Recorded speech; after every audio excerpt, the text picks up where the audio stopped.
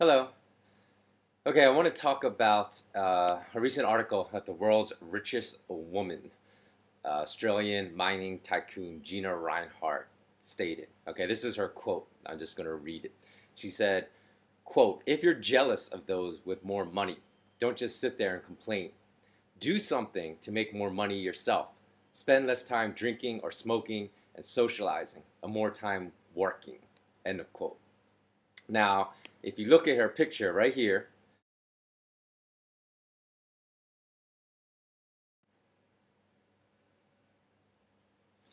you'll see that there's a reason she did not tell the poor to spend less time eating.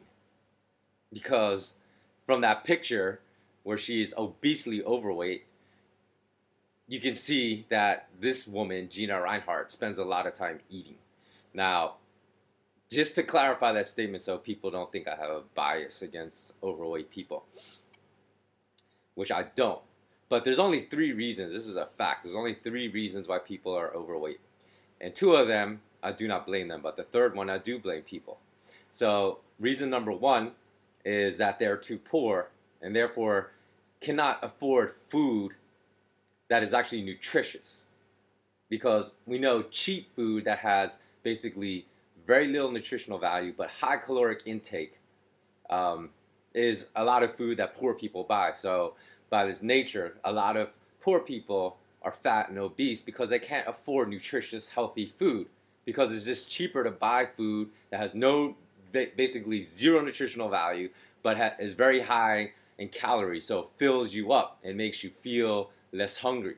So in that regard, if people can't afford highly nutritious food, then we need to do something to fix that problem. And obviously, I do not blame people who are overweight because of that.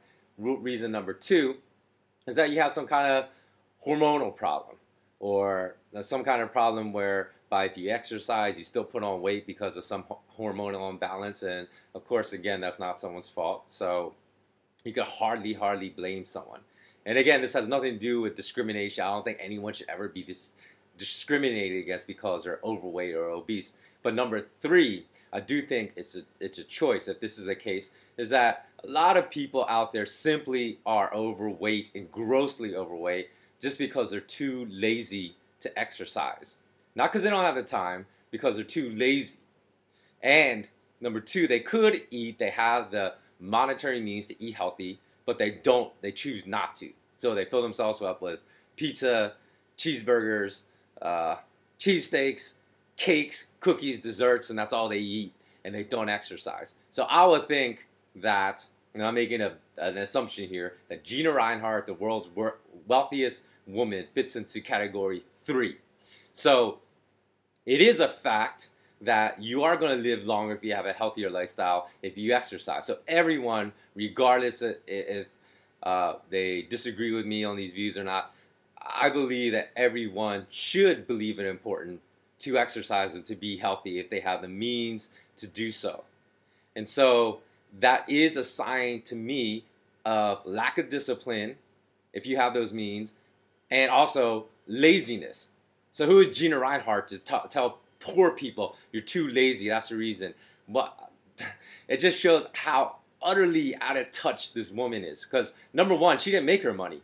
So she inherited all her money from a family fortune and mining business. So you have no right to talk unless you're an entrepreneur. You made your money yourself. And even if you're an entrepreneur, I would say you have to have made your money through legitimate means and through honesty and integrity along the way. Otherwise, you have absolutely no reason to talk and just shut your mouth. Because, you know, there are a lot of rich people out there, okay, that have made their money through honest means, and that's fine, okay? We should leave these people alone. But there's also a slew of people out there in the financial industry that have not made money honestly. So these people are going to tell people to work harder.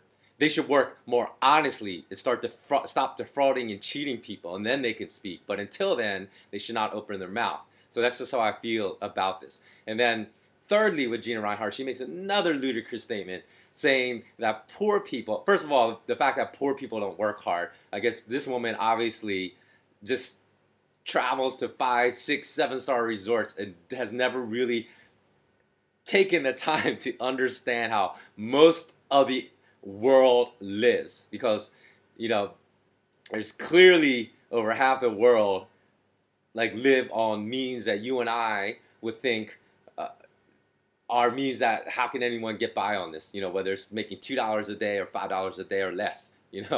So, and the fact is I have traveled to a lot of developing countries, have traveled to a lot of poor areas, and I see a lot of people getting up at the crack of dawn working 12 hours a day, and they're still poor. So this person says the only reason people are poor is because all these socialist policies governments are putting in place. So we need to cut taxes, of course, because she's wealthy, that will help her.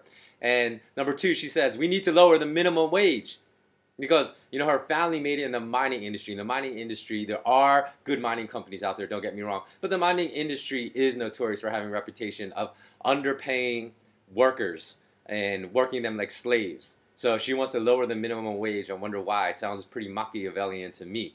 So, if you look at this, if you ever saw that BBC documentary, The Human Planet, they show that miners are some of the hardest working, undercompensated employees in the world, in an industry where they take enormous risks to their own health and risk where, their lives are literally at danger for a lot of them.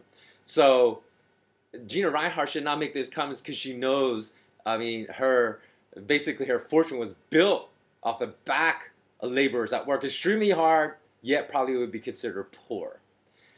So I just wanted to get these comments off my chest because I think that it just shows how out of touch the very, very top, half of 1% of people in the world are as far as having any sense of reality.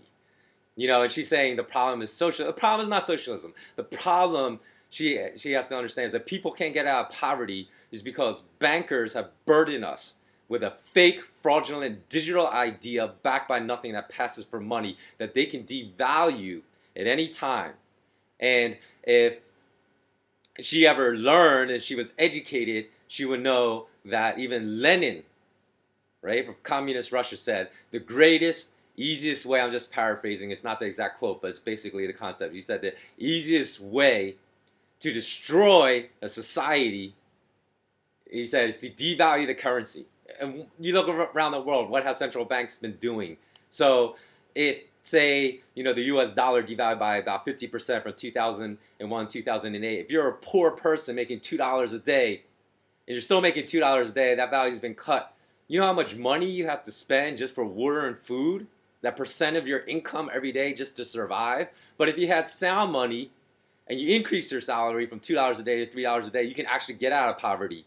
But just, if the currency's been cut in half, you're making $2 a day, you make $4 a day, it doesn't matter.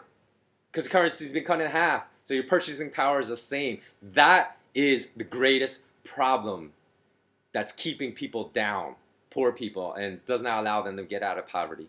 So I hope Gina Reinhardt actually gets a brain and can learn something about reality because she's living in a fantasy world.